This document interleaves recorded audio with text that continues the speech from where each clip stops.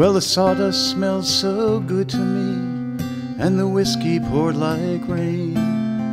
There was an orange glow in the New York snow, with the laughter and the pain. And Kid said, Sam, when you become a man, there'll be a new day coming on.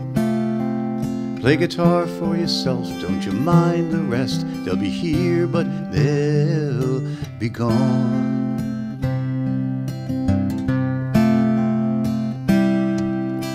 Well, I knew Sam, who was a Marxist, and Phil, the soldier, too. And I remember all the ideals, but we drink to the revenues. And there was one who made it lucky, and there was one who took his life. But there was drink to cloud confusion for the kid who did survive. It's the kettle of fish tonight, and we'll drink by the candlelight and talk of wars and greed and whores and the power and the might. It's the kettle of fish in circles by a drunken village dawn, and the crowd grows thin as the sun pours in, and all my friends are dead or gone.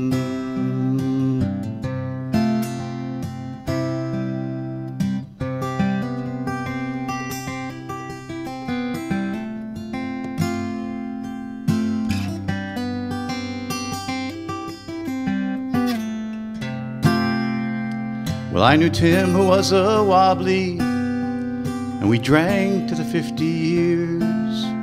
From barroom fights to gold mine strikes, how laughter turned to tears. And when the waiter said, hey, Tim, let's go, you drank too much for now. We trade songs in a local cafe, and the kid was in a cloud.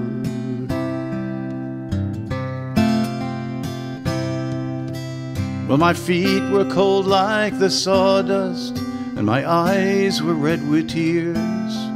Like the morning news and the country blues, there was conflict in the air. And are you happy writing songs of love as you watch the dawning light? But you'll miss the walk to the beer and talk in the kettle of fish tonight. It's the kettle of fish tonight, and we'll drink by the candlelight and talk of wars and greed and whores and the power and the might. It's the kettle of fish in circles by a drunken village dawn, and the crowd grows thin as the sun pours in, and all my friends are dead or gone.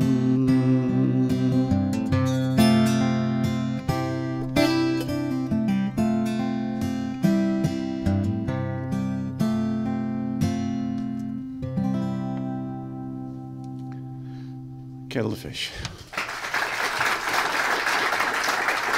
Thank you. Thank you. That's the kettle of fish behind me. And the kettle of fish was a bar on McDougal Street.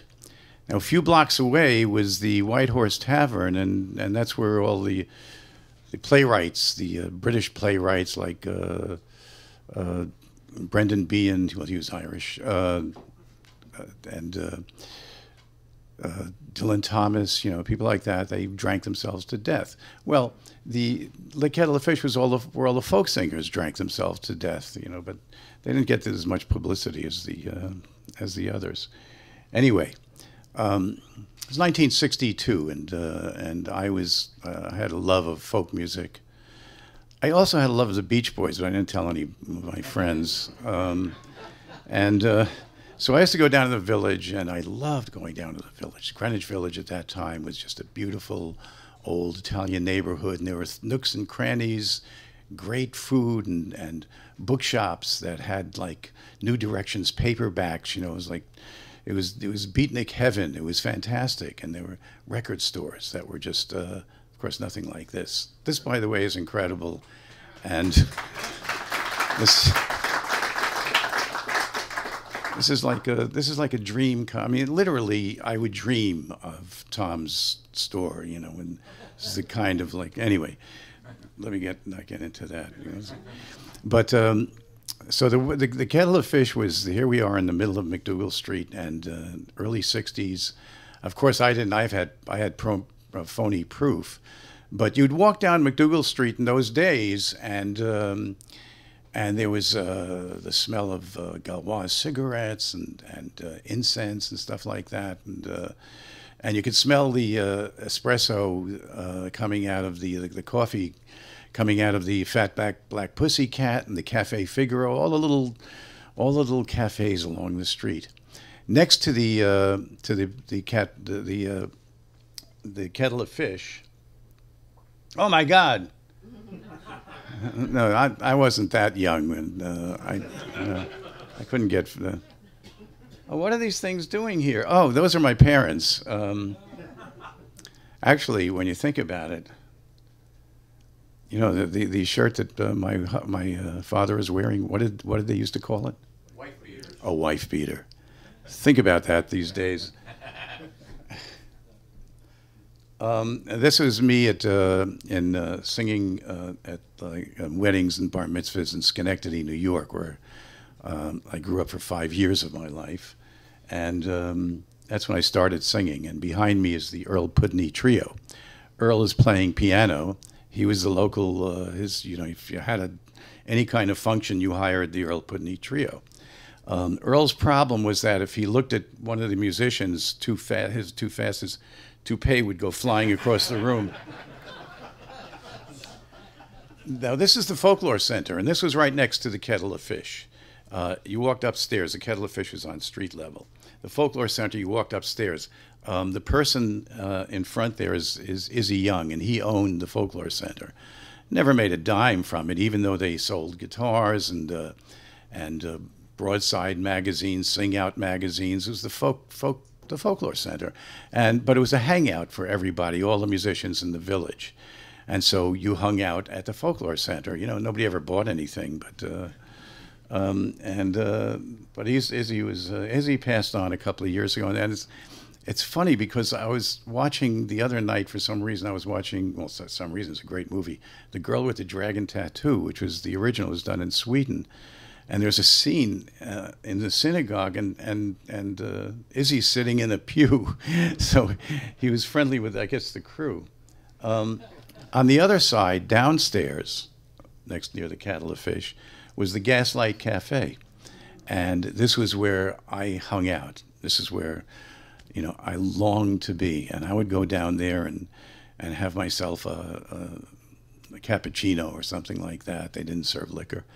And I would watch Ramblin' Jack Elliott and Tom Paxton and Noel Stuckey, who became Paul from Peter, Paul and Mary, and all of these wonderful people, Len Chandler, these fabulous. And I would sit there and I would say, I love this stuff. I just loved the roots music that was alive in Greenwich Village at the time. But my favorite was the guy who ran the Hootenannies, and that was Dave Van Ronk. And Dave was pretty scary. He was over 6 feet, like 6'2" or 6'3", and he was like a bear, and he had a kind of constant, scowl on his face. So you were afraid to walk up to Dave, but I did, and he was actually a 27-year-old communist was what Dave was. He was a wobbly. I had mentioned the something Workers of the World. And that was Tim, who was a wobbly. I changed his name. But that was Dave. And I walked up to him and begged him to give me a guitar lesson. And he said yes. And I spent 2.5 years taking lessons from Dave. I would go up to his apartment on 15th Street. He and his wife, Terry, had an apartment. And Terry managed Bob Dylan at the time and some other artists. And so Dylan would be sleeping on the Van Ronk's couch, like half the time I would go up there.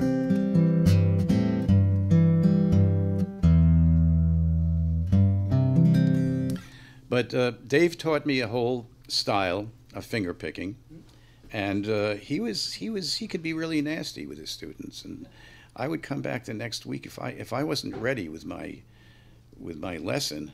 Sorry, I'm grabbing my glasses here. If I wasn't ready with my lessons, he would like I would start shaking because he would say, "What's the matter with you? You're playing terribly." I would go, "I'm sorry, Dave. I'll do whatever you want me to do." You know.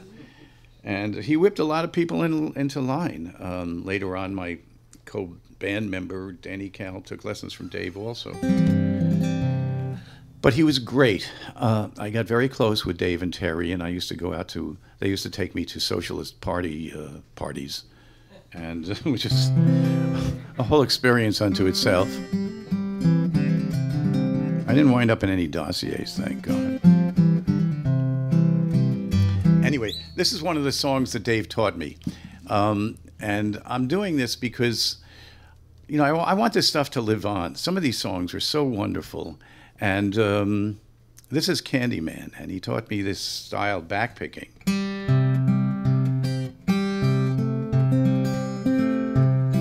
Where you start off with the G string and then go backwards, unlike what Reverend Gary Davis taught me, which was front picking. So this is the backpicking version of Candyman, which is around the turn of the century, and the other century. And it was sort of a nonsense song, but, you know, people have said it was about prostitution or drugs, you know, and it's from New Orleans. But it's really sort of a nonsense song. And Candyman, been here and gone. Candyman, been here and gone. Candyman, been here and gone. Do anything in this God Almighty world to get my Candyman home. Candyman, salty dog. Candyman, fattening hog. Candyman, salty dog. If you won't be my Candyman, I'm gonna be your fattening hog. Run and tell the pitcher, get the baby some beer. Run and get the pitcher, get the baby some beer. Run and get the pitcher, get the baby some beer. Run and get the pitcher, get the baby some beer. Run and get the pitcher, get the baby some beer. Run and get the pitcher, get the baby some beer. I wish I was down in New Orleans, sitting on my candy stand. Candyman, been here and gone. Candyman, been here and gone. Candyman, been here and gone. Do anything in this God Almighty world to get my Candyman home. Little red wagon painted green. Little red wagon painted green. Little red wagon painted green. Little red wagon painted green. Little red wagon painted green. Little red wagon painted green. You stop on the red and you go on the green. Don't you mess with Mr. In-Between. Candyman, been here and gone. Candyman, been here and gone. Candyman, been here and gone. Do anything in this God Almighty world to get my Candyman home. Candyman. Thank you. Thank you. Yeah, one of the great things about my childhood, actually, or the things that I've lived through, was meeting some of the great blues artists of the time that were rediscovered. I'm talking mainly about Skip James, Son House, and Mississippi John Hurt, who I got pretty close with. But to meet these people, I mean, I still listen to their records. They were like idols of mine, and I got to meet them. And I'm going to do, if you never heard like Skip James or any of these guys, go out and get a record. Well, you don't have to go out and get a record. This is incredible. This is surreal, you know, being around all this fabulous music. Anyway, this is a song by Skip James. Crow Jane, why do you hold your head so high? You know, someday, baby, you're bound to die. I'm gonna get me a pistol, 40 pounds of ball. I'm gonna shoot my Crow Jane, Lordy, just to see her fall. Crow Jane, why do you hold your head so high? Someday, baby, you're bound to die. Well, I lured her down in a great long silver spade. Ain't nobody gonna take my Crow Jane's place. And I lowered her down with a great long golden chain. With every link I would call Miss Crow Jane's name. Crow Jane, why do you hold your head so high? Someday, baby, you're bound to die. Well, you don't miss your water until your well runs dry. I didn't miss Crow Jane, Lord, until the day she died. Crow Jane, Skip James. Thank you. Thank you. I know what you're probably thinking. You're probably thinking, hey, the guy was in the Blues Project and Blood, Sweat, and Tears. Why is he doing all of this folk shit?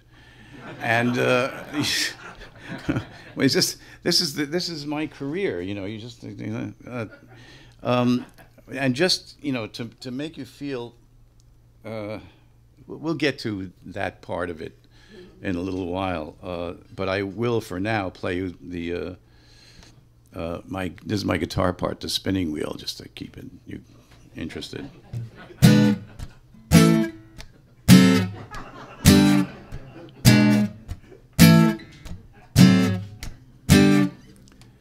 And people come up to me over the, thank you. Thanks. It was nothing. Literally nothing. People come up to me over the years and they say, geez, you guys did a lot of drugs in those days. And I said, well, if you had to play that every night for 6 years, you'd be doing a lot of drugs also. Anyway. Okay, so. And as a folk musician, and as, you know, we used to hang around Gertie's Folk City, which was also another place like the Gaslight. And I'm gonna do it. Every folk musician should have a murder ballad in their repertoire. And this is a valid point here for me to do a murder ballad, you know. And the reason is because I sat in with Clarence Ashley and Tex Isley. Clarence Ashley actually is attributed to writing this song that I'm going to do called Little Sadie, which you may have heard. And it's an old-timey song, but he was playing at he and Tex Isley were playing at Gertie's Folk City, and all of us kids would be downstairs, you know, jamming and stuff like that. And I was playing washboard at the time. And Clarence said, hey, come on and play a song with us, you know, washboard. And I did. So I actually jammed on an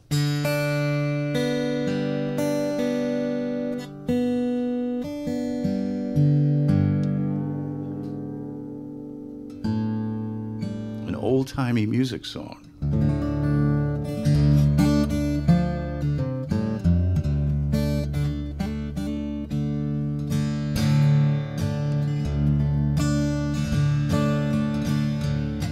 Went out last night to take a little round. I met a little Sadie and I blowed her down.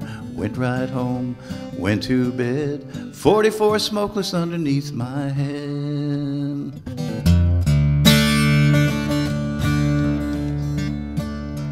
I begin to think what a deed I'd done. Grab my hat and away I'd run.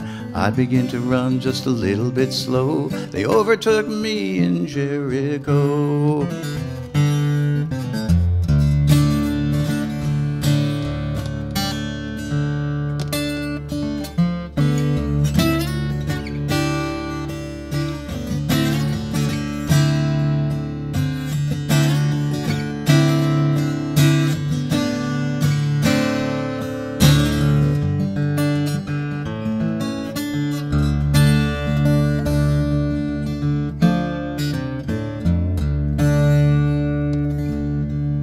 Standing on the corner, ringing the bell, up stepped the sheriff from Thomasville.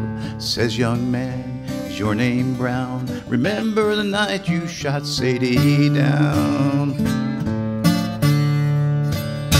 Well, oh yes, sir, my name is Lee. I murdered little Sadie in the first degree.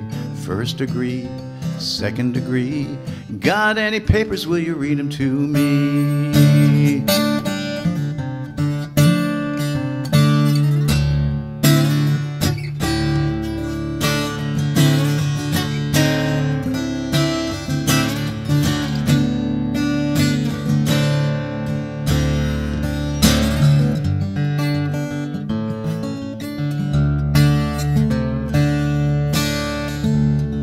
They brought me downtown and they dressed me in black, put me on a train and they sent me back. Had no one to go my bail, they locked me up in that county jail.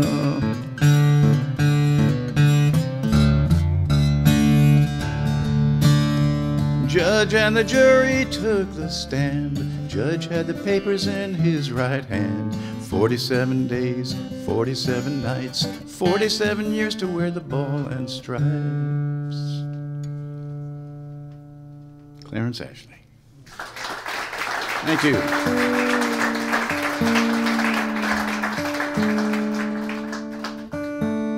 Oh God, please don't break one of my strings.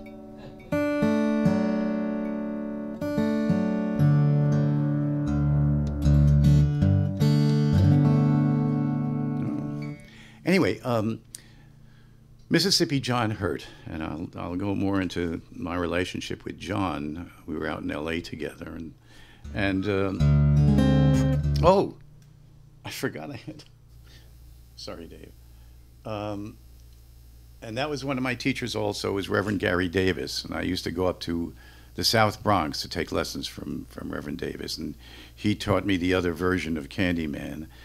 Reverend Davis was an amazing, blind Gary Davis. He would go out in the streets of New York and play in Midtown, and people used to steal from him. They stole a guitar once from him, and you know, he lived in a hovel with his wife Annie, and on Sundays he would preach, and then a stroke of luck, Peter, Paul, and Mary recorded one of his songs. And with the royalties, he was able to move to a nice house in Queens. And there is Clarence Ashley, who is responsible for the song I just sang. And there's Skip James, who is responsible for the song I sang before, on the right. And there's Mississippi John Hurt on the left. And Mississippi John Hurt was one of the most wonderful people I've ever known, and I'm going to do a version of his song now called Richland Woman Blues.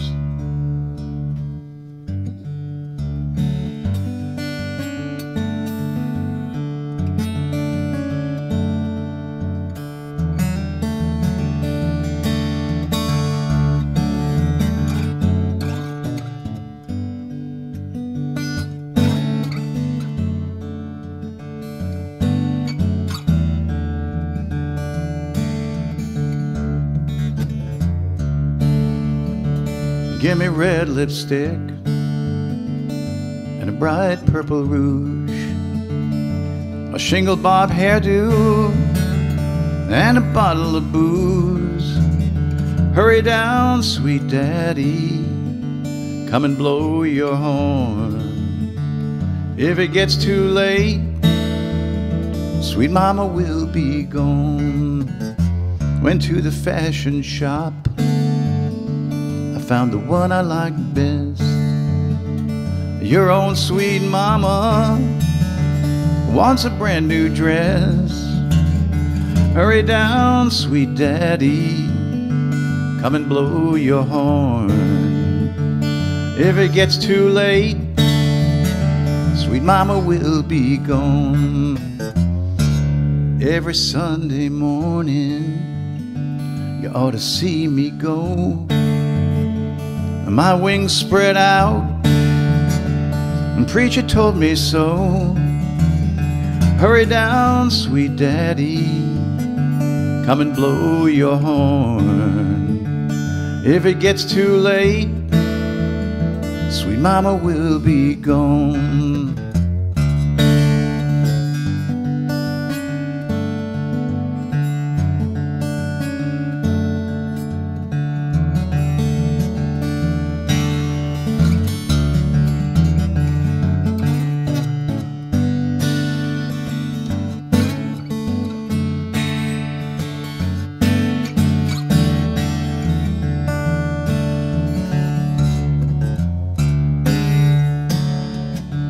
Well, the roosters say cock-a-doodle-doo, and the rich girls say any doodle-doo.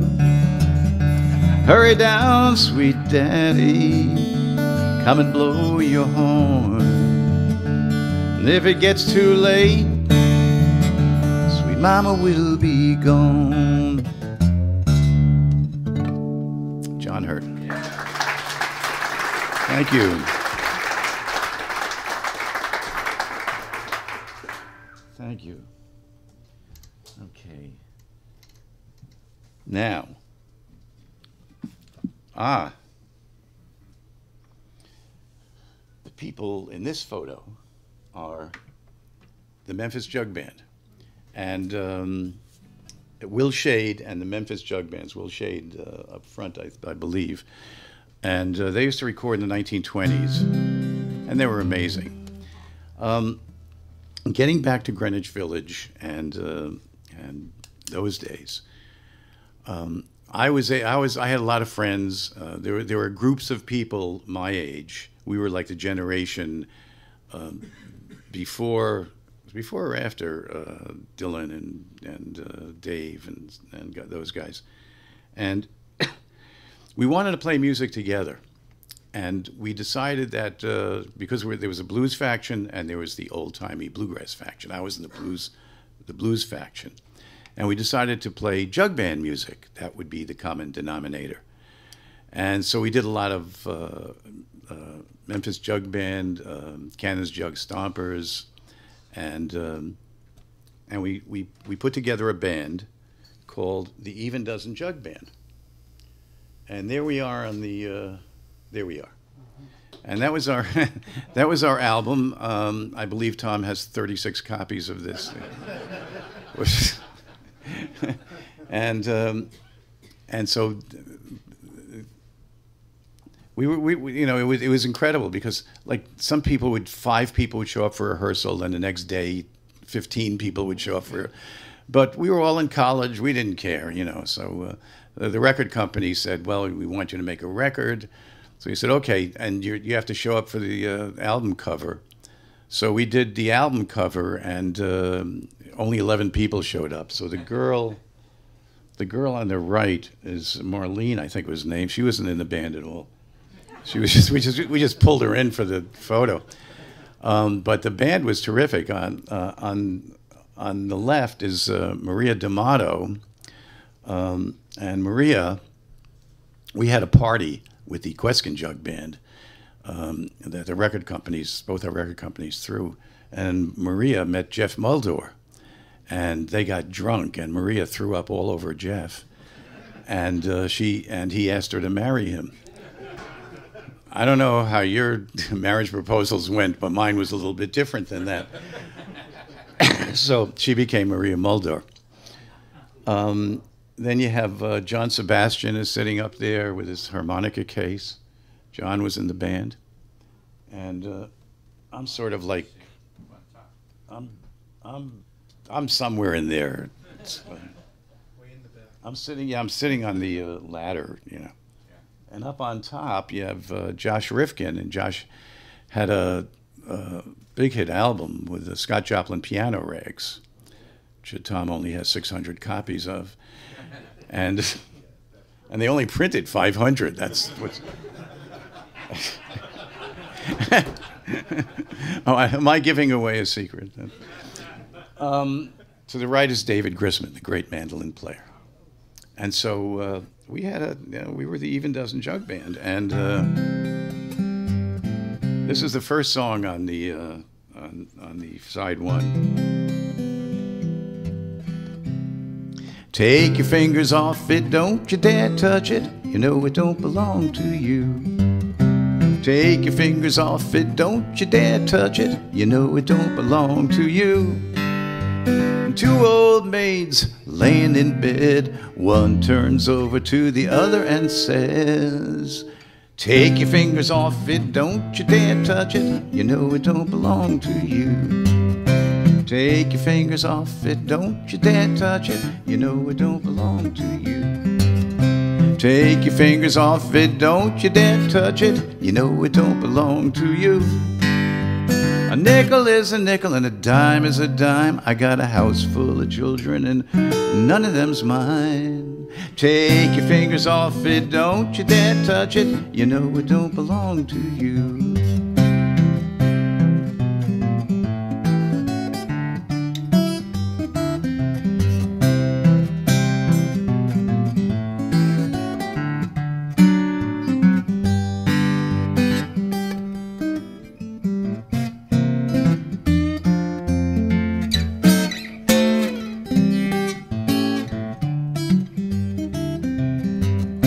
Take your fingers off it, don't you dare touch it. You know it don't belong to you.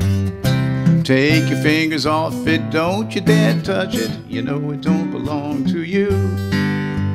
I never been to heaven, but I've been told St. Peter taught the angels how to jelly roll. Take your fingers off it, don't you dare touch it. You know it don't belong to you. I mean, you know it don't belong to you.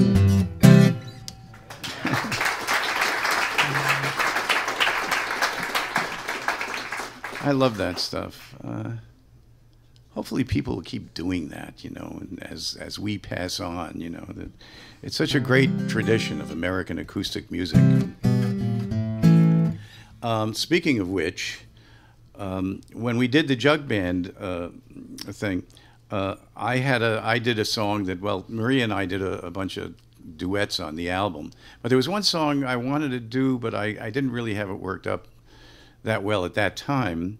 It took me 60-something years to work it up. No, it didn't take that long. It took a couple of nights. Anyway,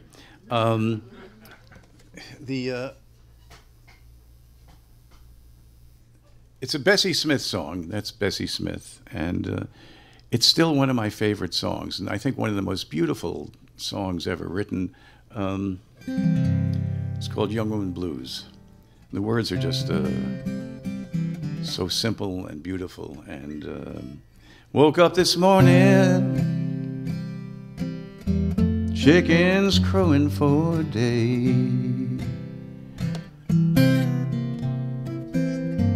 Fell down the right side of my pillow, my man had gone away.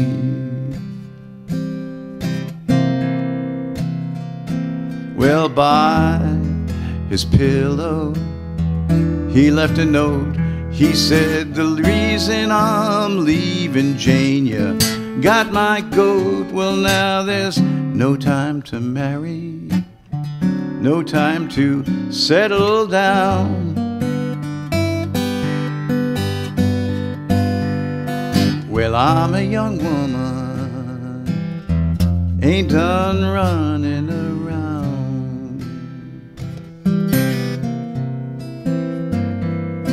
Well, I'm a young woman, I ain't done running round. Some people call me a hobo someday, call me a bum. Nobody knows my name, nobody knows what I done. Well, I'm as good as any woman in your town. Well, I ain't no high yellow and I ain't no kind of brown.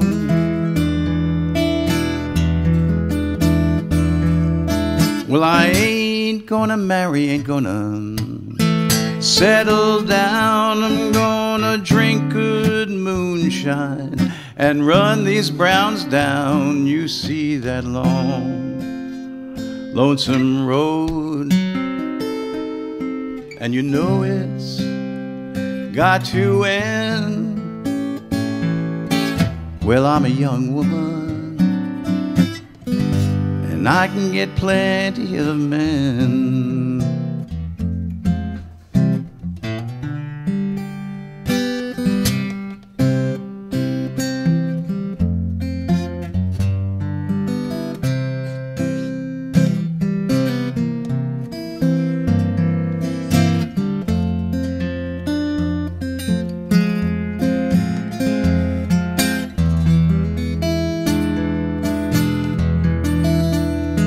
You see that long, lonesome road,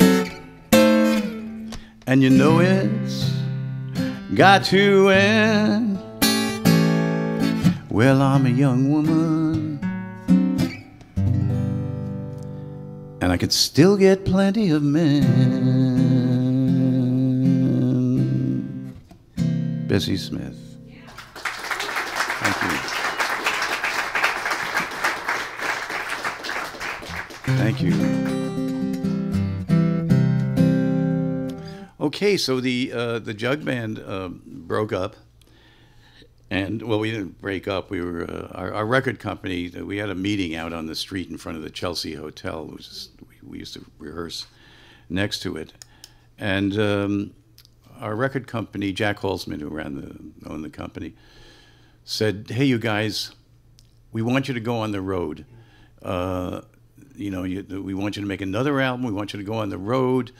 This thing is really getting hot, this jug band thing, and we want to take advantage of it." And we said, "Screw you, Jack. We're going back to school." So we broke up. we did do well. We did do Carnegie Hall,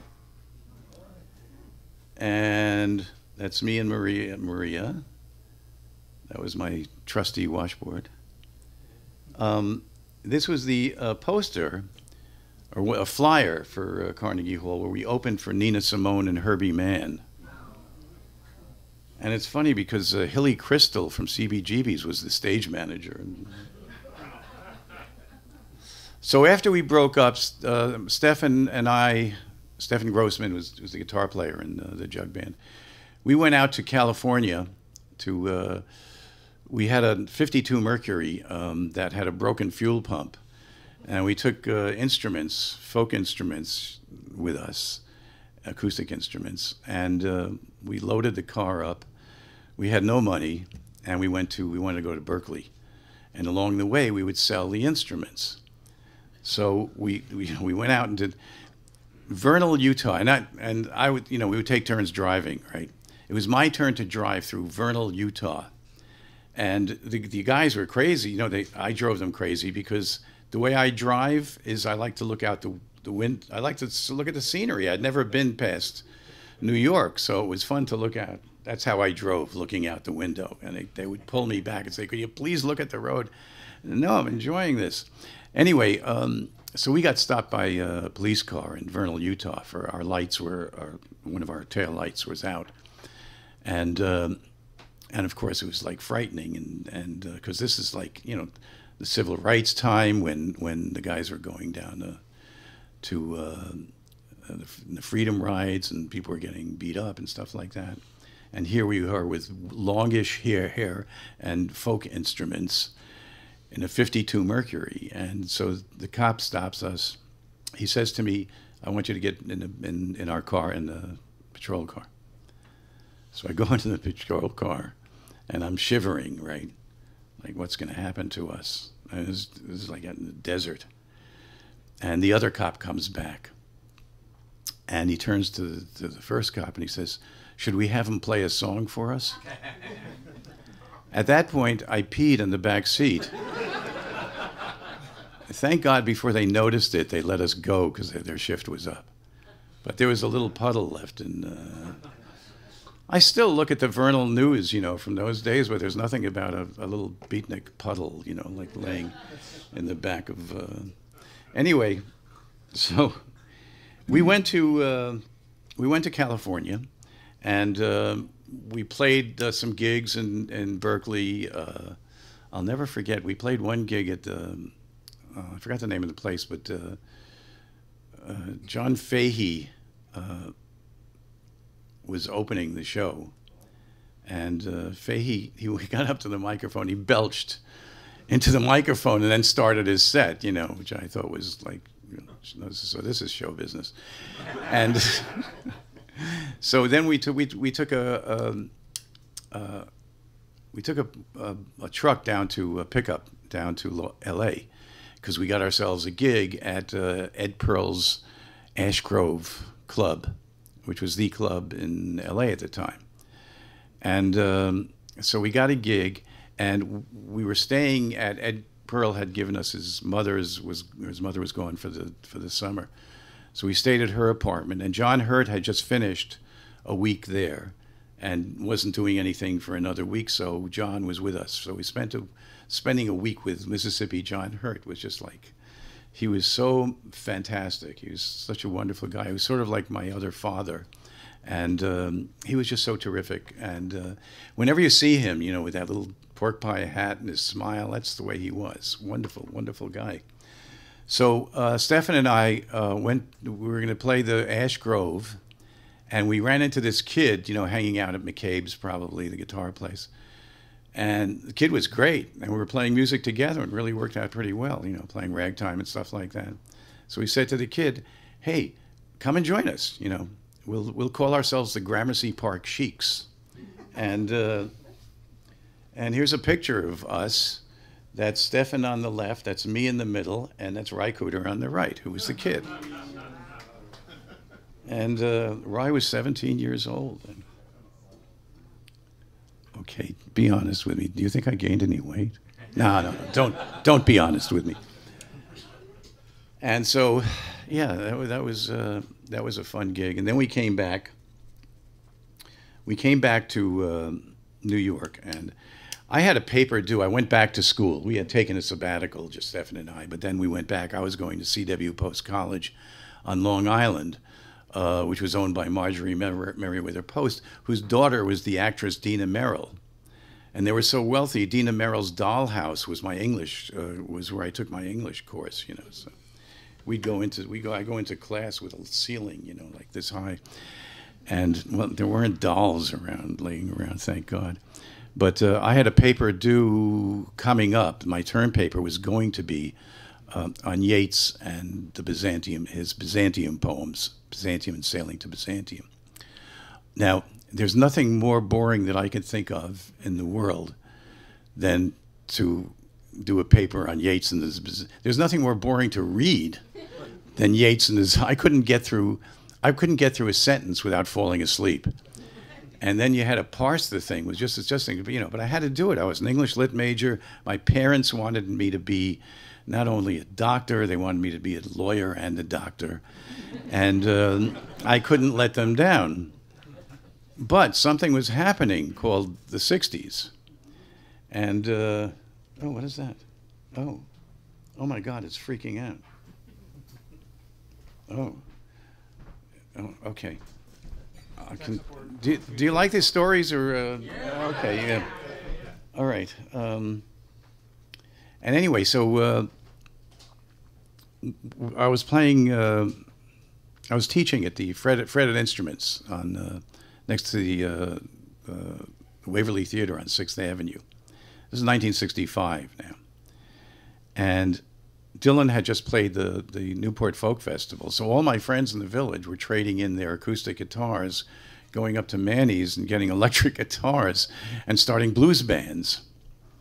And that's what we, so Greenwich Village was being bombarded by kids from Long Island and from New Jersey, and they were coming in on the weekends and just like terrorizing this beautiful old Italian neighborhood.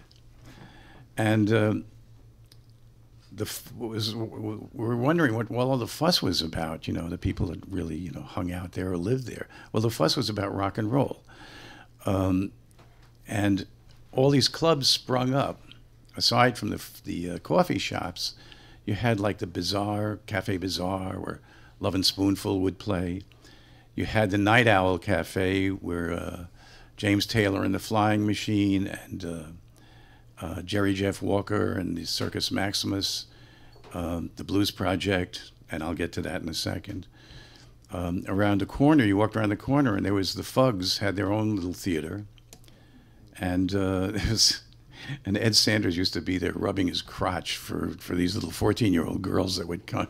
I mean, it wasn't lascivious. It was just Ed being Ed, and then, you know, like a few steps beyond that, you had the Cafe Wah, and the Cafe Wah. If you go down the Cafe Wah, you had Richie Havens. There was a basket place, and Richie was passing around the basket, you know, for money. And then he would open for a band called Jimmy James and the Flames. And Jimmy James and the Flames didn't stay very long because Jimmy James went to England and changed his name to Jimi Hendrix. And this is what was going on in the village. And all the smells of espresso and from the coffee shops were still there, but you added pot to that, you know, and it was an insane time.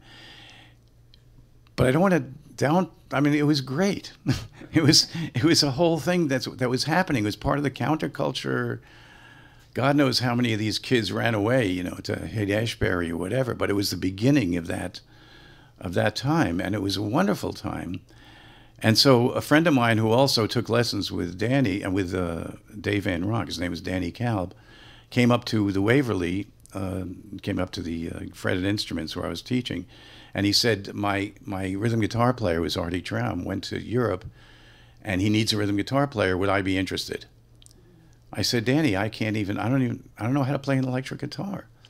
I know it has dials, and you stick like chords in it and stuff like that, but I don't know what to do with it. I've never played one. He said, well, come on up. We'll put what's called a de-armand pickup into your acoustic, and we'll plug you in. And just play some blues. We're going to play, you know, some Muddy Waters stuff, High Heel Sneakers, you know, and by Tommy Tucker, and let's see what you can do. So I went up the next day. Danny puts in my de-armand pickup, but it was on 10, and of course he didn't know. And then he plugs it into an amp that was also on 10 and not on standby. So this horrible sound came out of the amp, and I thought I was being attacked by a herd of rhinoceroses. And it wasn't until 3 acid trips later that I learned to love feedback. And anyway, so I joined the Blues Project. I had such a great time. The first gig that I did, I had such a great time playing with other musicians, playing electric guitar loudly. I went out and got myself a Tom Jones shirt and bell-bottom pants. I started growing my hair long. I started smoking pot. I got a hippie girlfriend. I was in heaven. Of course, my parents wouldn't speak to me at all, but I was in heaven. And so I had to make a choice at that point in my life. Do I go back to school and write a paper on Yeats and the Byzantium poems? Or do I be a musician and have the greatest time I'm having? Well, the fact is, look at me, I'm not your accountant. So this is the choice I made. So the Blues Project, we called ourselves the Blues Project. We put Al Cooper on, played on our first demo. And Al really enjoyed himself and wanted to be in the band, so Al joined the band. And we did an album, our first album. We had a horrible record company the budgets were really, I mean, 2 of our 3 albums were live, and one wasn't even entirely live. They were awful. But the first one was called Live at the Cafe Au Go-Go. And we rehearsed, you know, we played gigs in front of it before we recorded it. There was one night when Roy's bass drum pedal broke, and so we had to do something. So I ran up to the microphone and sang one of my favorite songs at the time, which was Catch the Wind. And it went over really great, and the guys liked it, and so we put it in our set, and we recorded it on our first album. Catch the Wind was by Donovan, and it wasn't until about a year ago that a friend of mine, Richard Barone, who was friendly with Donovan, they were talking about the Blues Project, our version of Catch the Wind.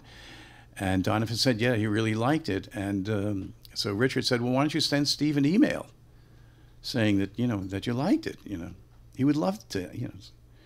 So I got an email from Donovan saying, you know, I really liked, thank you for doing my song. And I wrote back and I said, well, yeah, it's only been 60 years, you son of a bitch. Thanks a lot. These are all true, these stories. Anyway, no, that is true, actually. I didn't say that to him. You know, I'm nicer than that, you know. I said, you little prick. Anyway, so this is in the chilly hours and minutes of uncertainty, I want to be in the warm hold of your love and mine.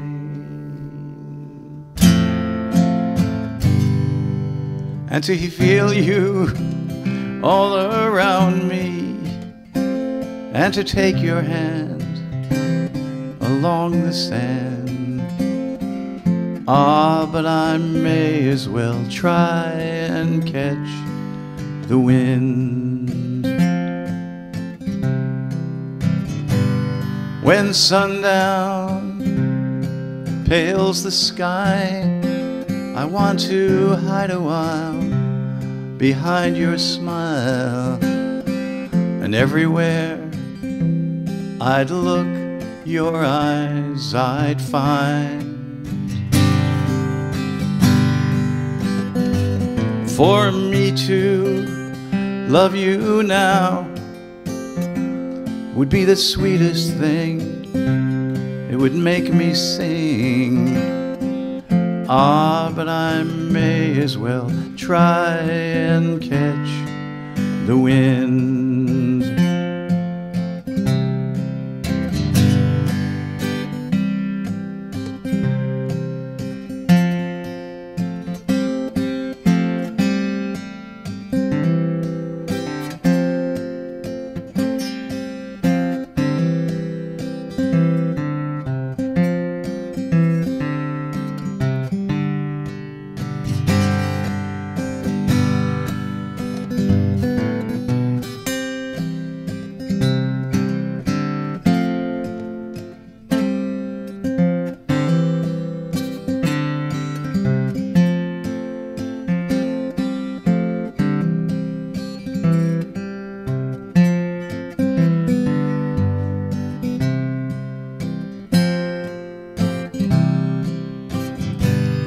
When rain has hung the leaves with tears, I want you near to kill my fears, to help me to leave all my blues behind.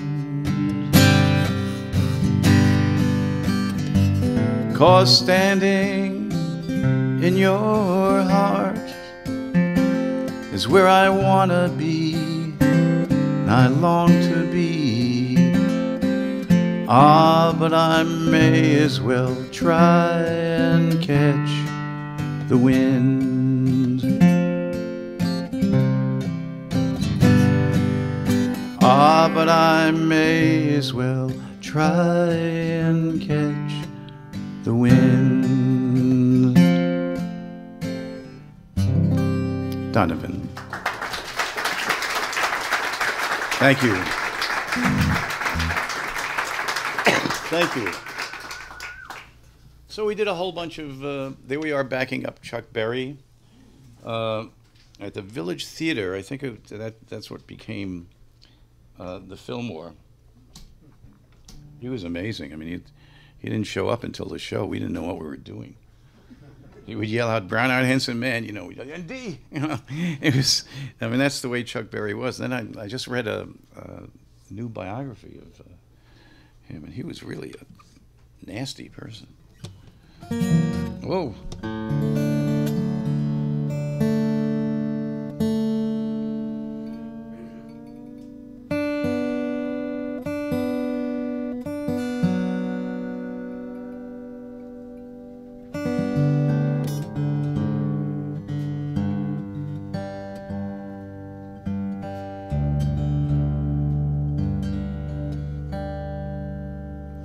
Remember tuning? You don't like go to your synthesizer and put in A sharp. You actually turn the knobs. There's something very gratifying about tuning a guitar, except for the audience.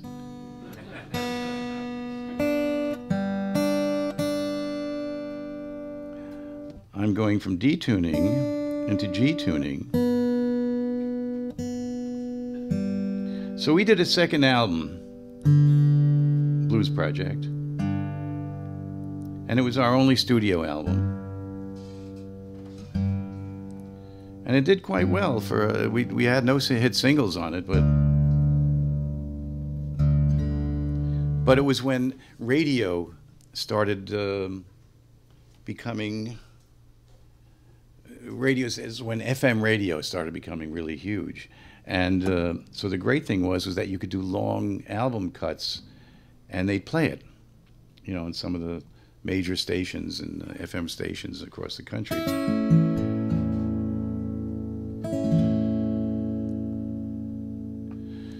And so we had a cult album, and that was it. And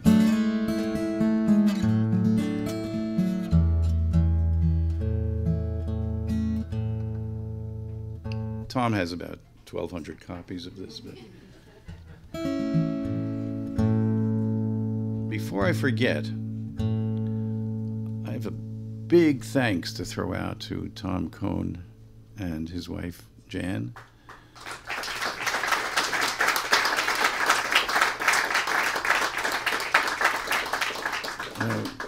For having me and putting me up and just being wonderful people.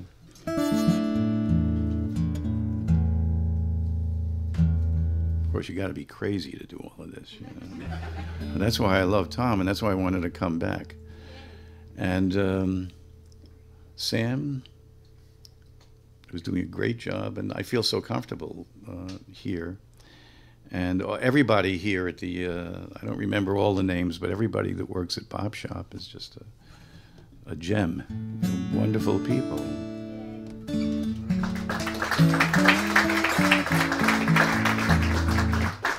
So we did projections, and this is when I started writing songs. And in those days, you know, people started writing their own songs and playing open tunings and stuff like that, and fooling around with lyrics, and so you had all these great writers coming out in that generation, my generation. You know, if you listen to the songs, of course you have Joni Mitchell. They're incredible. You know, her changes, her playing, the words. You know, and you know Neil Young. So many of these people, Hendrix, and the music was different, and it was extraordinary, and we were all experimenting. And my specialty was unrequited love songs. Yes, I wasn't political. You know, I mean, I was political. I was very political, but I couldn't write a political song. And I wasn't a blues singer, really, so I just wrote unrequited love songs. I had these girlfriends. that would come and live with me for a couple of weeks, and then they would leave me, and I would smoke a joint and have a shot of Jack Daniels and write a song. And this kept happening over the years, and I realized, oh my God, I'm into something here. I'm getting royalty checks. So I would encourage women to walk out on me. And but that was a long time ago. I've been married 36 years now, so God, I hope she's home when I get home. Otherwise, I'm going to have to write another song. So anyway, I wrote this song called September 5th, and we recorded it, and then we went on the road, and the record company, which is MGM, was the mother company. The company was Verve Forecast, but MGM was the mother company. And the art department called our manager, who was a moron, and said, hey, Jeff, we have the tapes, we have the artwork. What we're missing is the name of the second song on the first side. And Jeff goes, and we were on the road, right? You couldn't get in touch. And Jeff says, second song, first side. Saying, oh, that's Steve's song. Thanks, Jeff. I get off the road, and I look at the print, the album, whatever it is. What the hell is Steve's song? It's September 5th. What is Steve's song? I didn't write a song called Steve's Song. They called it Steve's Song, and I've had to live with this for all of these years. I mean, it's horrible because you can have a puppy that died, and you get another puppy, but I got to live with this forever. Like this sitting over there, turn it around, it still says Steve's Song. And people come up to me and they say, "Are you Steve?" And I say, "Yeah, I'm Steve." Anyway, so I just want you to know that one of the reasons that I play for people, that I'm playing out, especially at this delicate age, is because I want as many people to know that I would never, ever name a song after myself.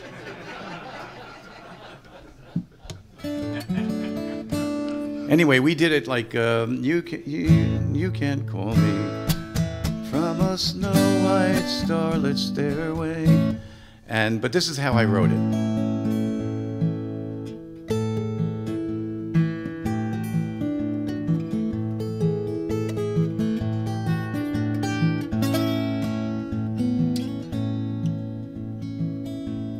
You can call me from a snow-white starlit stairway.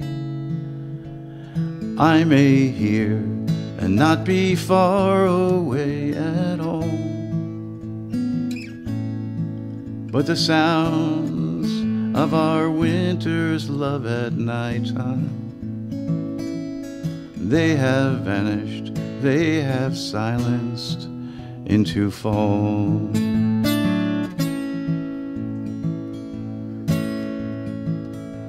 You can crystallize through my mind's weary wanderings.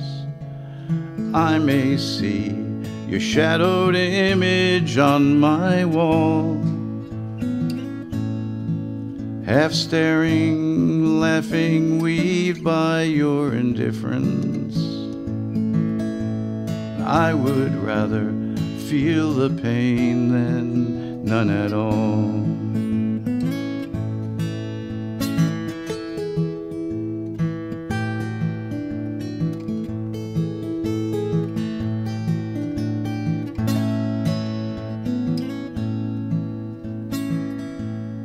If again I really see your face before me, and we lie again together side by side, don't call me as I walk into the morning. Please just realize that the pure has often died.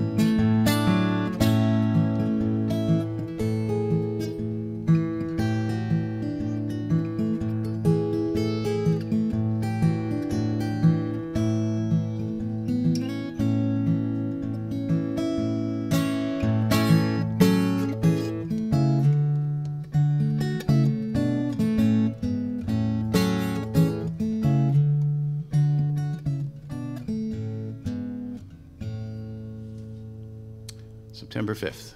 Thank you. Thank you. And there's a poster from the Cafe A Go-Go. I'm laughing because we were like the house band at the Cafe A Go-Go, and I mean everybody played at the Cafe A Go-Go. If you see any of the posters, or you know, all the San Francisco bands, the Airplane, the Dead, everybody, all the British bands played there, Cream. And then we'd had the blues, you know, we have jam sessions. B.B. King would play, and we played a lot with Muddy Waters Band, which was just so incredible, especially because I just loved it. And to this day, Otis Spann is like one of my favorite musicians in the world, and those guys, it was Otis Spann on piano and James Cotton on harmonica and Muddy, and so we met and played with some great people, and I'll never forget. I would go down early, you know, sometimes to the Bleecker Street Cinema was right next door, and I loved foreign movies, and I would go to see the Bleecker Street Cinema before rehearsal, and then if I got to rehearsal early, I'd go downstairs and just like hang out at the Cafe A Go-Go. There was one afternoon that I went down to the Cafe A Go-Go. I was early, and I go into the bathroom. I had to pee, and I was standing in front of the urinal, and I hear Bobby Kennedy in a stall talking to himself, and I'm thinking, what the hell is Bobby Kennedy doing in a stall talking to himself on a Thursday afternoon in Greenwich Village? This is like the strangest thing, and it really was weird. So I ran out to Howard Solomon, who owned the place, and I said, Howard, Bobby Kennedy's in a stall in the bathroom talking to himself. And Howard said, that's David Fry, the impersonator. That's your opening act tonight. I said, thank God, because I had these horrible thoughts that, you know, I would go back in and because his specialty was Richard Nixon. It wouldn't be horrible if he and Richard Nixon and Bobby Kennedy were having a conversation in the stall. Thank God. Well, this is what pot did to you, you know, in those days. Anyway, so some of our posters are really fabulous. That was the first family dog poster, and at the Avalon Ballroom, and it's in The Graduate, actually. But our opening act was The Great Society with Grace before she joined the Airplane, and there's Avalon again, and our opening act, Sons of Adam and Quicksilver Messenger Service. And that's just around the time of the Monterey Pop Festival. And that's one of, was that Mouse's? I forgot who. Tom? Do you, was that Mouse? Stanley Mouse? I forgot. Anyway. Who? Victor Moscoso. Yes, thank you. Is Tom here? I thought maybe.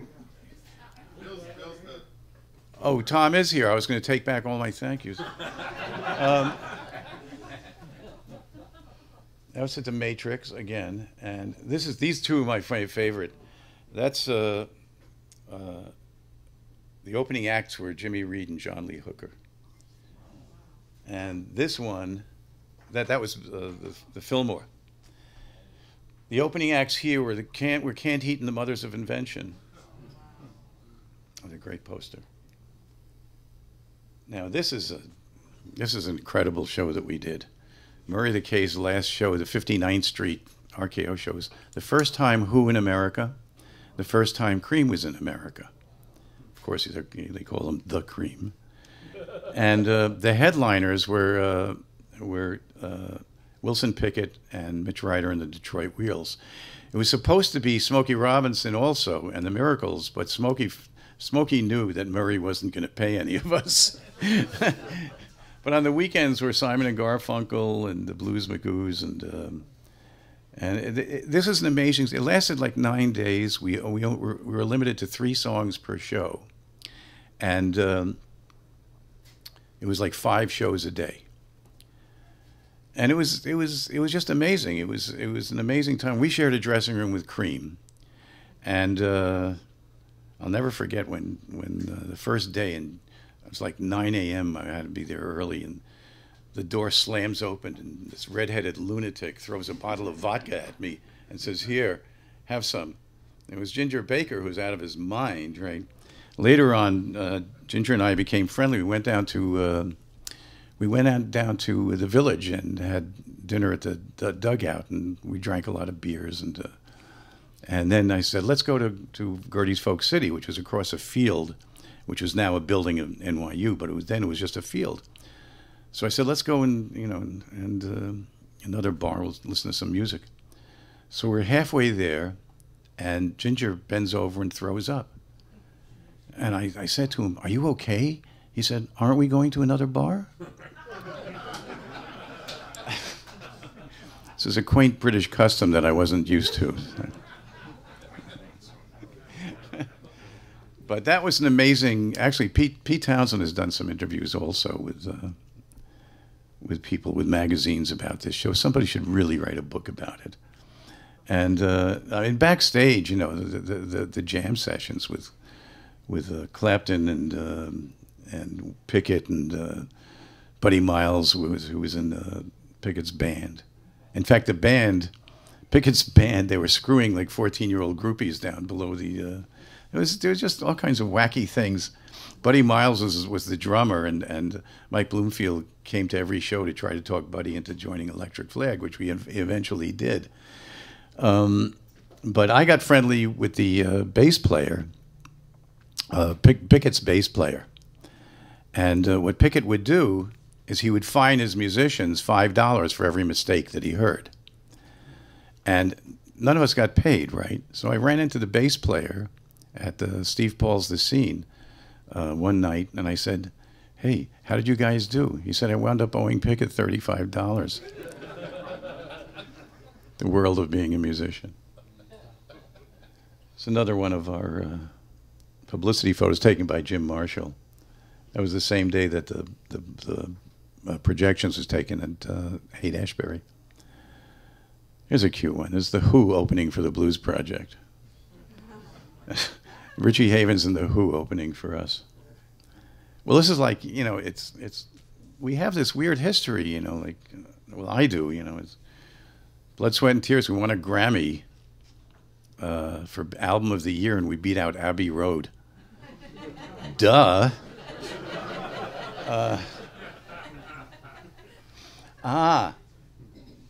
So this was our last album together, the Blues Project. It was called Live at Town Hall. Half the album was actually done in the studio, and they put the record company put applause after the tracks, and then hired some drunk out on the street.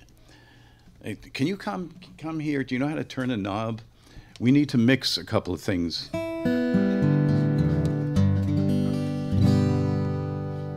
Sure, I can mix.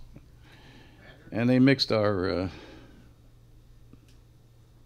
album, or a bunch of songs, including this song, which is the worst mix ever.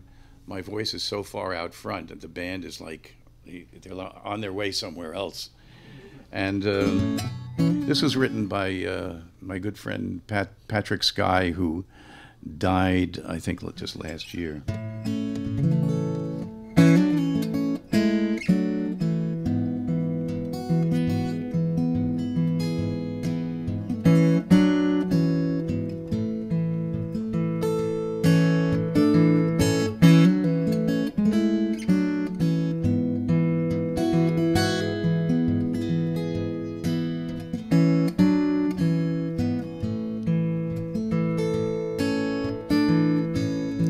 When first I came to town, I came in from the country. Not a penny did I have. I 1 cent could I offer, but still our love it grew,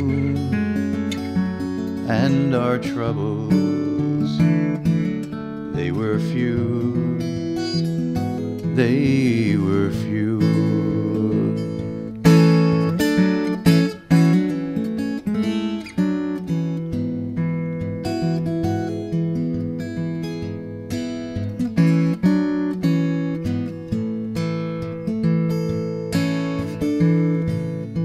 Many times I tried to tell you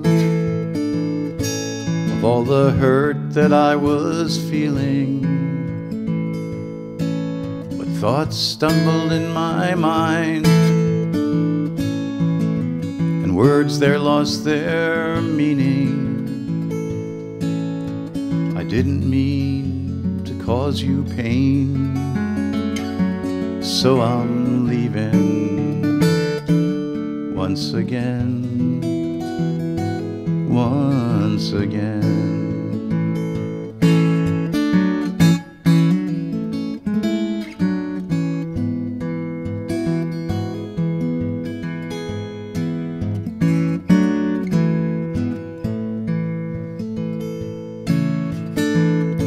And as for you, your tears will heal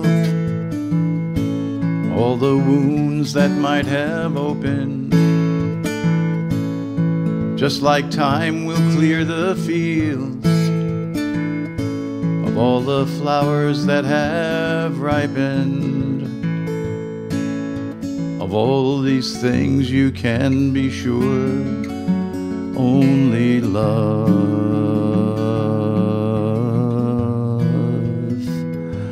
will endure.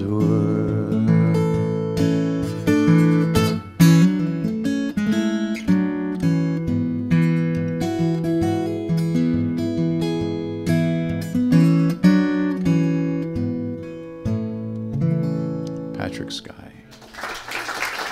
Thank you.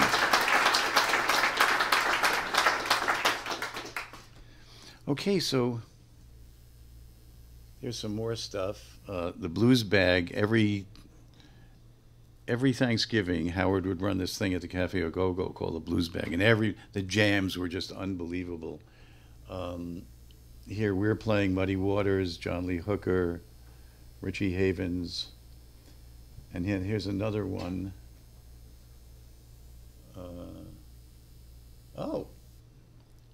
Steve Katz, ex-Blues Project star. It's funny.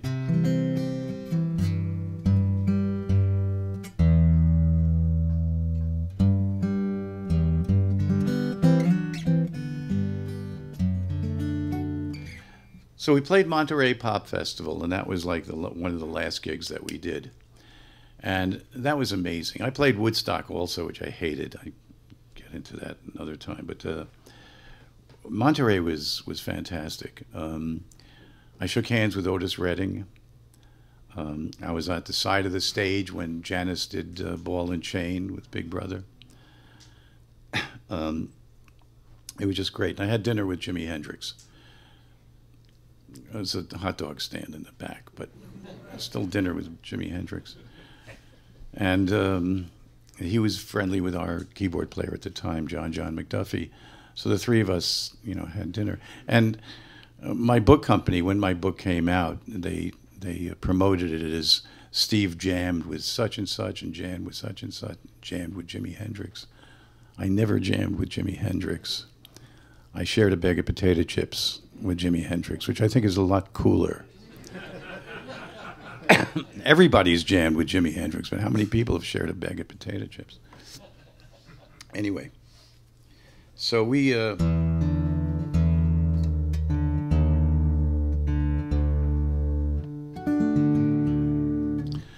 So we sort of broke up, we did break up, and Al Kooper had left before Monterey.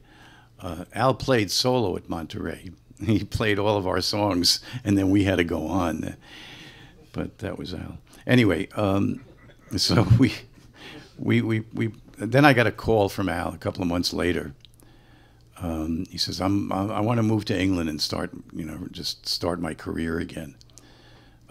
Would you and a couple of guys back me up at the Cafe Au Go-Go to do a benefit to raise money for me to go to England? I said, sure.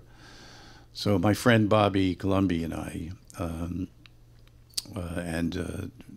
I think Bobby got Freddie Lipsius, and Al got Jimmy Fielder, who was with the Buffalo Springfield Mothers of Invention, and we backed up Al at the Cafe Au Go-Go. But the only people that showed up gave enough money to Al to take a cab to the airport and back.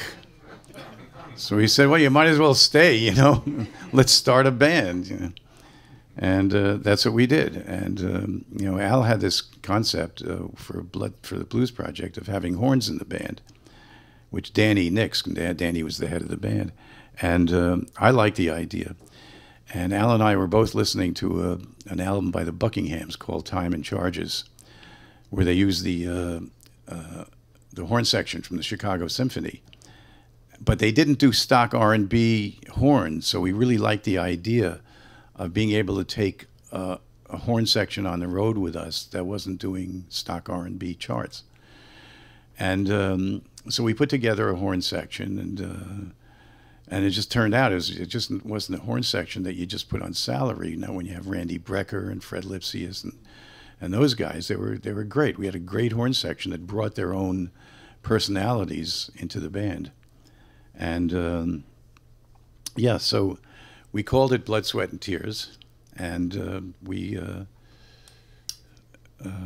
made our first album,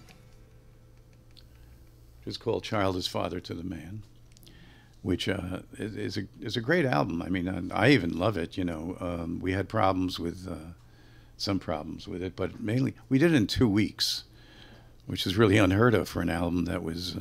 It actually made rock and roll's top 500,000 albums of the year.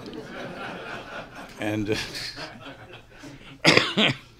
so this cover was like sort of pre-Photoshop strange, with the kids with our own heads, kids on our laps. This was so painful. These are the real kids. I hated these little bastards. They were like... They were like models hired for this, and hey, Mom, get me off of this hippie's lap. I hate this. Screw you, you little bastard.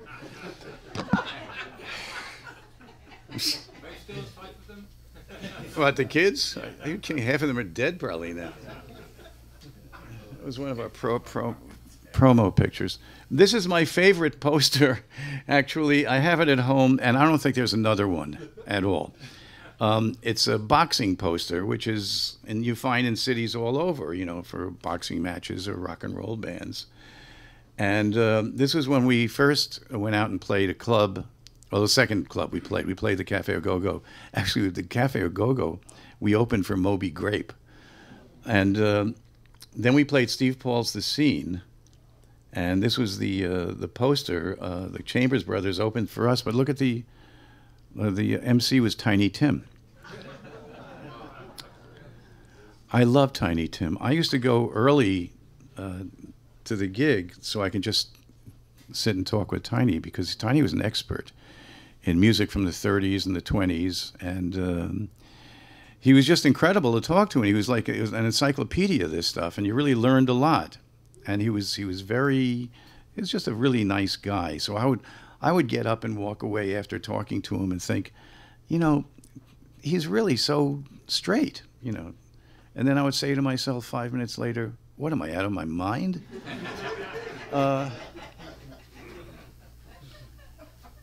This is our first big gig at the Village Theater, and this was when I said to Bobby, the drummer in Columbia, I said, let's drive over. He had a car, which very few people had in those days. Let's drive over to the Fillmore, to the Village Theater, and see our name up in lights, see what it looks like on the marquee. So we drove over there, and it says, Al Cooper's Blood, Sweat, and Tears. And I freaked out. And I said, so I started screaming at the people, you know, who really couldn't give a shit, you know. I was like, hey, you know, you got to change that. It's not Al Cooper's Blood, Sweat, and Tears. This is a democracy, this band, as if he cared what the band was. So he says, you guys go out and have lunch, come back, and it'll change it. So they changed it to Al Cooper and Steve Katz, Blood, Sweat, and Tears. I said to Bobby, I can live with that. What year would this have been? 60? That was 67. 67. Yeah. And this is opening for Cream at Winterland. And I put that up there because backstage, this is backstage at Winterland. That's me and Eric smoking a joint together. This is a picture of Blood, Sweat, and Tears where Al Cooper is dressed as a Hostess Twinkie. This is a great poster also at the Grandee Ballroom in Detroit, because our opening act was the Psychedelic Stooges, Iggy and the Stooges.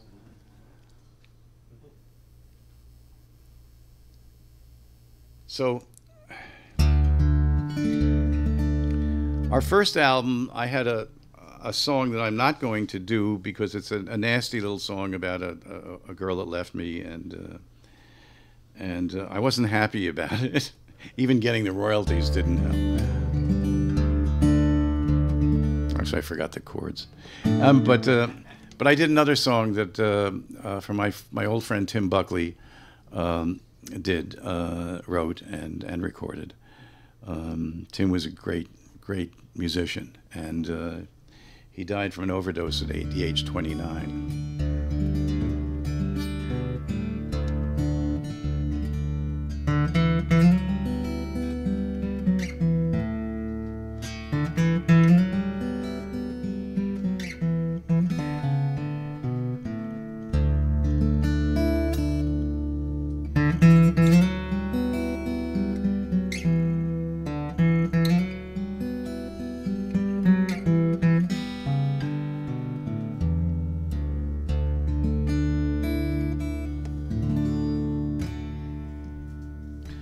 I lit my purest candle close to my window, hoping it would catch the eye of any vagabond who passed it by. And I waited in my fleeting house. Before he came, I felt him drawing near, and as he neared, I felt the ancient fear that he had come to wound my door and jeer. And I waited in my fleeting house. Tell me stories, I called to the hobo. Stories of old, I knelt to the hobo. Stories of cold, I wept to the hobo. And he stood before me in my fleeting house. No, said the hobo, no more tales of time. Don't ask me now to wash away the grime. I can't come in 'cause it's too high a climb. And he stood before me in my fleeting house. Then you be damned, I screamed to the hobo. Turn into stone, I knelt to the hobo. leave me alone, I wept to the hobo, and he walked away from my fleeting house.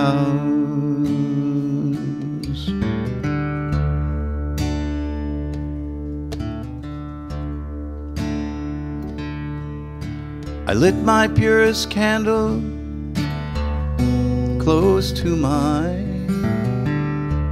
window, hoping it would catch the eye of any vagabond who passed it by. And he walked away from my fleeting house.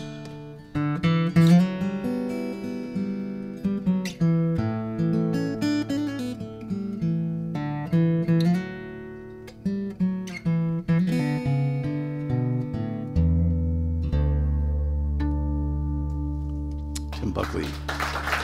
Thank you. Thank you. So,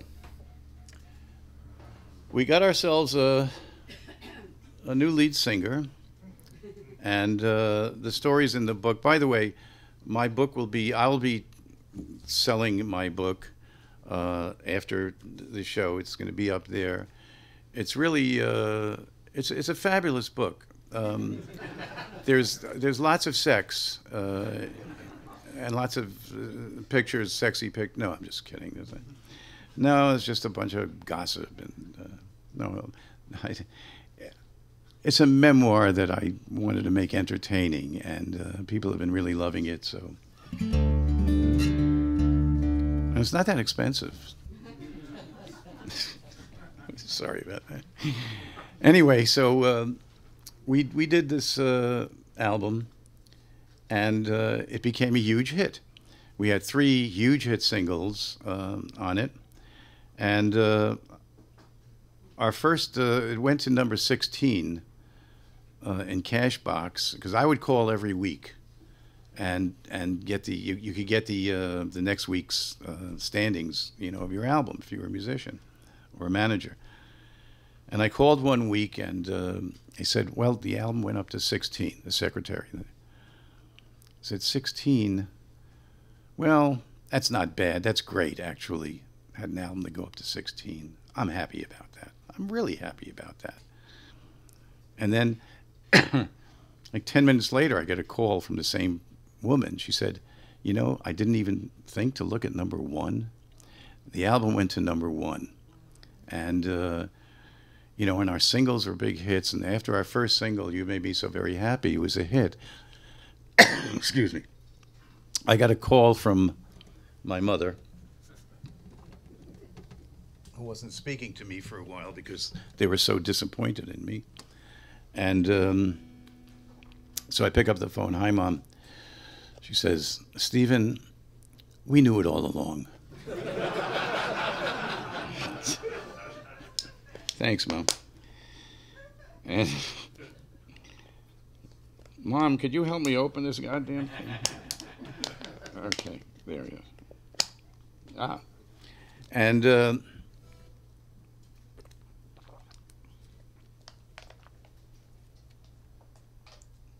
mean, there are so many stories.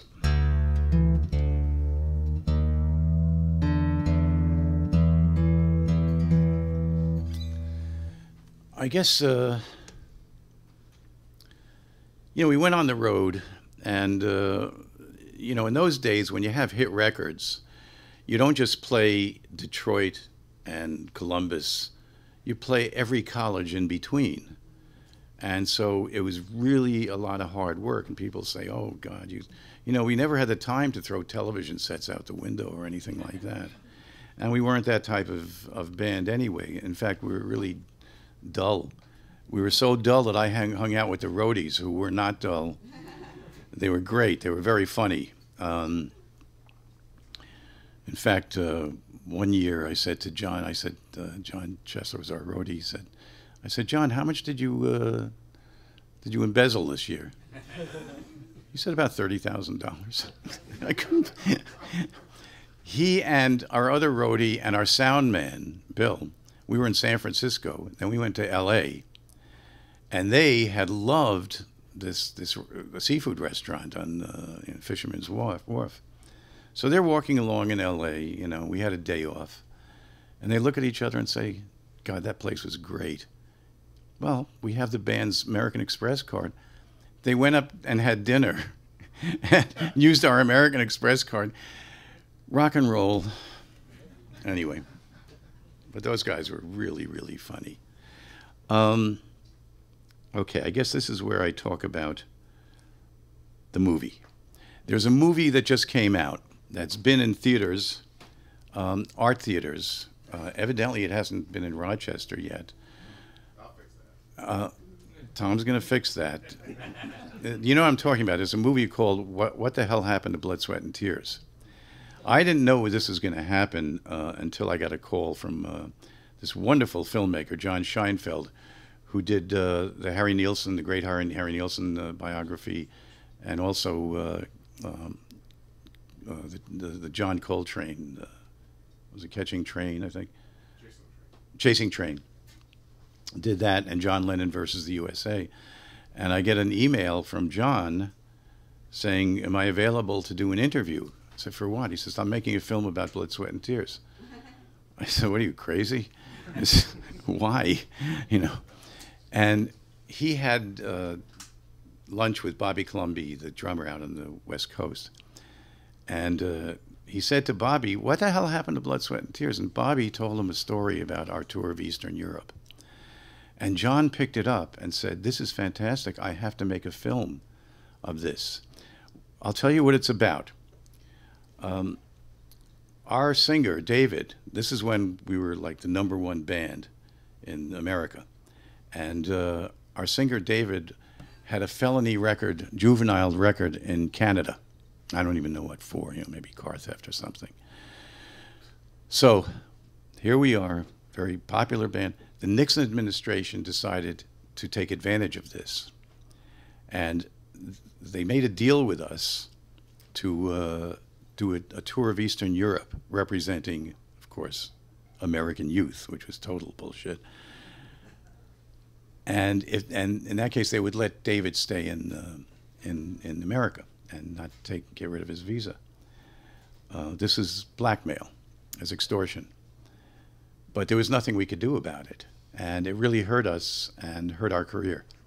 And so Blood, Sweat, and Tears is not, you know, you don't think of it today as one of the, I mean, we're not in the Rock and Roll Hall of Fame. We'll never be in the, you know, we just got killed when we came back from Eastern Europe because we got killed by the left for representing the Nixon administration, even though we were so against it and made speeches and stuff like that against it. It made no difference. And we got killed by the right because, you know, we were, you know, long-haired musician, hippie. We just got killed. And John saw a story in this. And not only did he do a beautiful job directing this movie, and some of us were interviewed, but he did a beautiful job. He did a beautiful job with detective work. He found people that came to our concert in Romania from 53 years ago, and Warsaw, and interviewed them. He found letters. He found a memo from Kissinger to Nixon that Nixon sent back to Kissinger saying, let's take advantage of these guys, you know, their tour. And the film, it's very moving for me because it vindicated us. We got killed, and this film vindicated us. And it's out now. It's not streaming yet. It will be. My guess is that it's in negotiation with Netflix or one of the companies. I've been doing. I've been doing Q&A after the film, and Tom and Jan saw it today, and Andy if he's here, and because they sent me a copy of it, and you're not allowed to see it. No, it'll be streaming at some point, or hopefully Tom will get it into a theater and I'll come back and do a Q&A. But the thing is, it's not just, it's a great film. It's really a good film. I didn't think that it was, I didn't think, well, how can he make a great film out of this? But when I saw it, I freaked. First of all, it was so emotional for me. He found out so many things. Anyway, I'm just making you aware of the fact that this film is there, and so that was that cover. This is the original cover, without the heads. It was done by the Quay brothers, who are video artists that are American but living, they're twins, and they live in England. And they're famous among the art crowd. This is in the Museum of Modern Art collection. There's a marquee of us, the Grateful Dead, and Jimi Hendrix at coming attractions at the Fillmore. That's a goofy thing in I think it's the Electric Circus in Philadelphia. And we won the Grammy. It was handed to us, and this is like a highlight of my life. It was handed to us by Louis Armstrong. And that is a picture of the Grammy. And that's a chart of, I think that's on When I Die. Yeah. I went into one. That's my quadruple platinum record, which is hanging in my house because my wife won't let me hang all my other records, gold records. The reason is because my wife is an artist and she thinks they're ugly. I have to agree, I mean, so I keep this one in my office. Here's we did a bunch of benefits. This one was mainly anti-war stuff. We actually raised the money for the students at Kent State that were indicted, and we raised the money for their defense. You can see who's in this one. Oh. Harry Belafonte and us, and Judy Collins and Hendrix, and it's pretty amazing.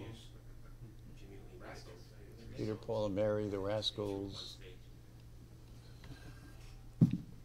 And here's a flyer from the Fillmore with that's the is that the Jethro Tull opening for us, or? And this is when the Allman Brothers were our opening act. This is Miles Davis is our opening act.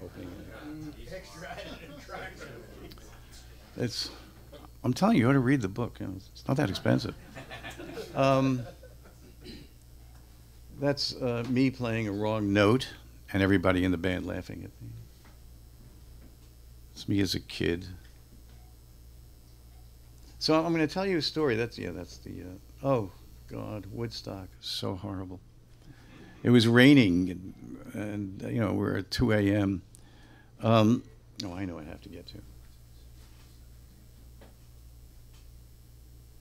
Oh yeah, this is a cassette was taken to the moon by one of the astronauts. I don't know which one. It was after Neil Armstrong, and he had a cassette of his favorite things, and one of them was one of my songs, and so I had dinner with some friends. And I said, "Geez, I just found out that my song went to the moon." They said, "Well, did he leave it there?" I said, "No." He said, "Well, that's nothing." I said, "It went to the moon, for Christ's sake."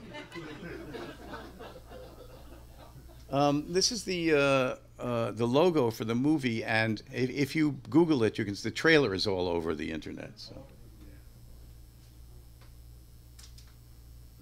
CD is out, right? Yeah. Oh. Yeah. Yeah, there's a CD of of us doing that. It was pretty. One thing that amazed me was that we were really good. I mean, I couldn't believe how we played, and we played great in this thing, and it was just pretty amazing. I watched it so many times that the last time I saw it, I would make comments to my wife, and I said, this time when I saw it, I noticed that my gums looked really good.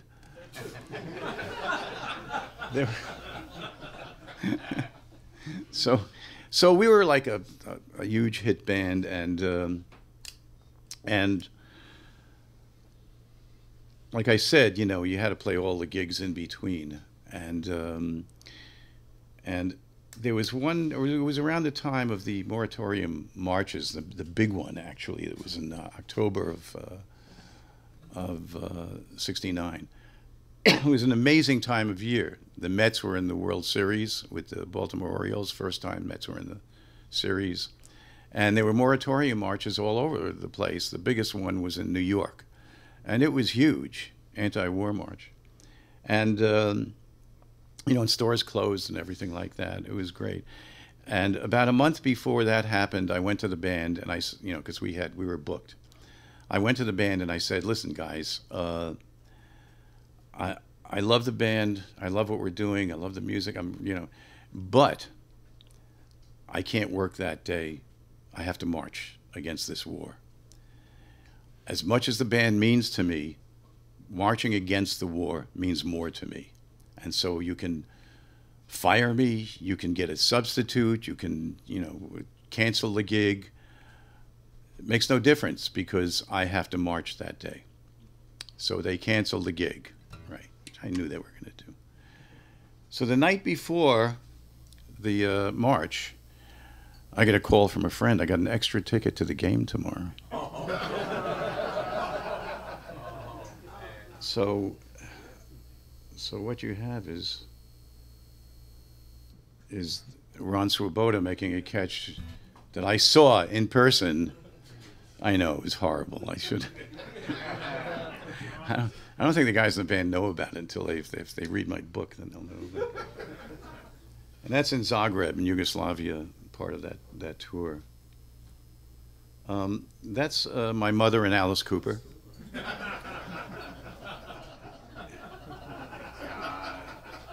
Anyway, getting back to, and that's not AI. That's the real thing. Yeah. Of course, if it was AI, who would take the time to put my mother and Alice Cooper together? So, I'm going to play, actually my final song tonight is from this album, and it's about a girl that walked out on me. I smoked a joint, I had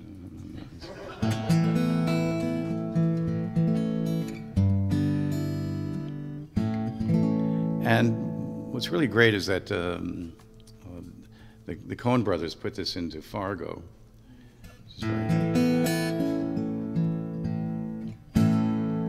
Sometimes in winter,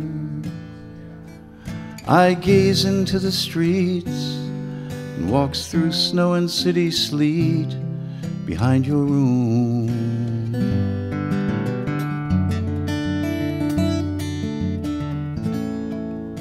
Sometimes in winter, forgotten memories remember you behind the trees with leaves that cried.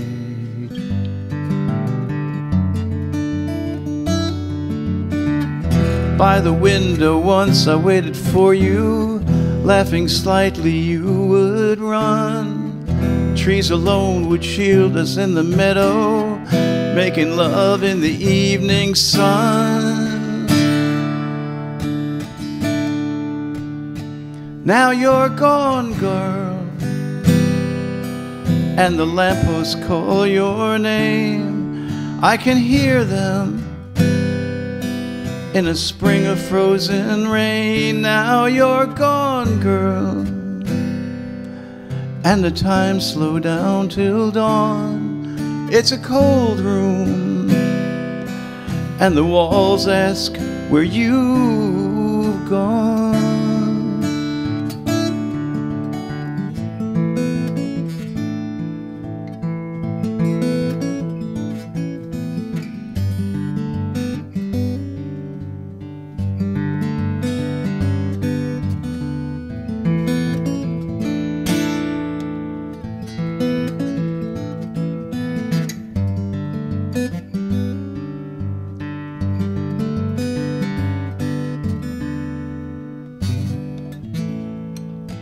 Sometimes in winter,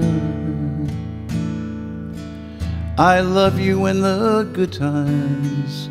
Seems like memories in the spring that never came.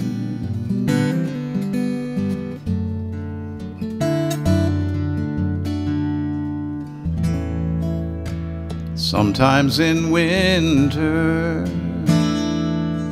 I wish the empty streets would fill with laughter from your tears to ease my pain.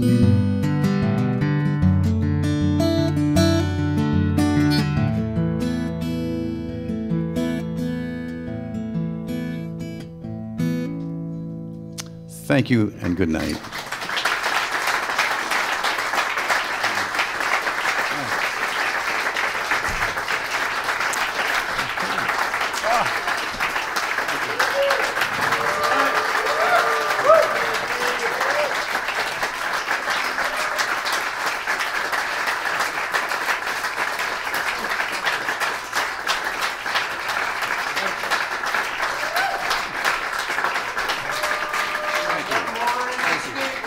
Oh, yeah. Yes, thank you so much. You've been a terrific audience. Oh. Okay, so, Hard to top that last one, man. That's a great song. Oh, thank you. Where are we?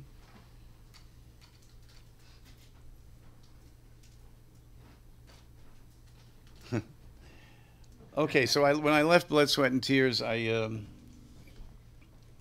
was getting friendly with Lou Reed, and I produced this album, there, Rock and Roll Animal.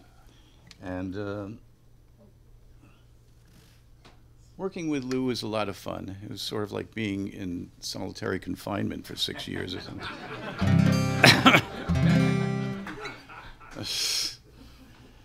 And produced Elliot Murphy. And that's a good album. And here we go. This is the last band I was in. So there I was. I started out in a jug band. I wound up in a psychedelic blues band, went from there to a jazz rock horn band, and from here I went to a country rock band. So I'm just waiting for it to do like some Romanian folk music. And here's a picture of me with, oh, well, first let me tell you about American Flyer was the name of the band. It was myself, Craig Fuller from Pure Prairie League, and Eric Kaz, who, Eric wrote a lot of songs from Bonnie Raitt and Linda Ronstadt, and Doug Yule from the Velvet Underground. And there was a bidding war by the major companies for us, you know, and finally this guy Al Teller, who was the head of United Artists, comes to us and he says, "Listen, I can't afford to give you guys the same money that Columbia and RCA are offering you.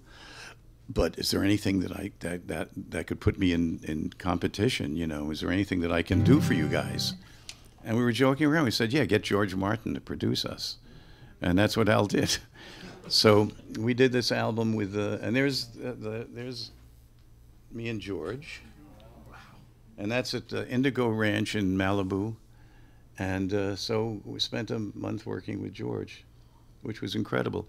George was George. Whatever you think of George, he was like that. He was an elegant, fantastically intelligent, so creative and so talented. Just a wonderful, very charismatic person. Great-looking guy. He's just a joy to work with, and I kept following around. How'd you do this with the Beatles, and how'd you do that with the Beatles?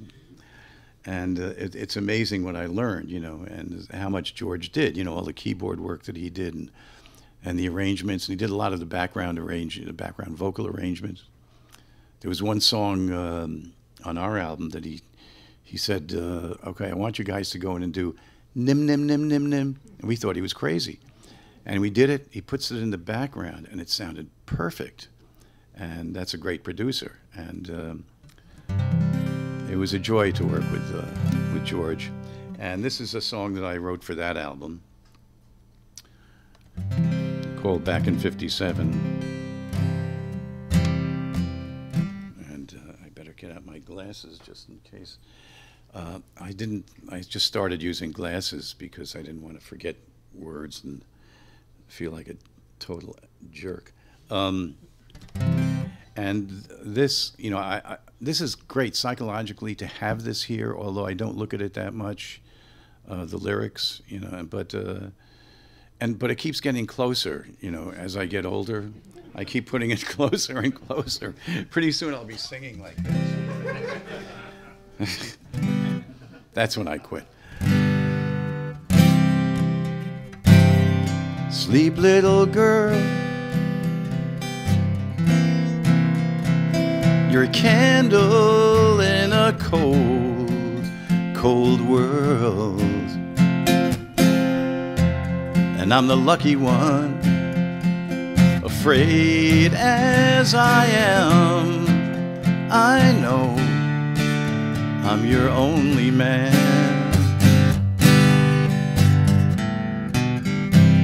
I feel like a child. I need your body close to mine. And friends for life ain't easy to find, but you were a friend of mine. I thought I was a man in high school, but you can only be a man for a woman who gives you love and treats you good, gives you everything she could. And back in '57, I believed in heaven someday. Back in '57, I believe in heaven someday. Sleep, little one, your rainbow in my morning sun. And as I wake up, all my thoughts seem so gray, but you are a rainbow today. I feel like a boy now in the same ways I felt like a man in my high school days. I've been bought and I've been sold, but that's just rock and roll. And back in '57, I believed in heaven someday. Whoa. Back in '57, I believe in heaven someday. Thank you again, and good night.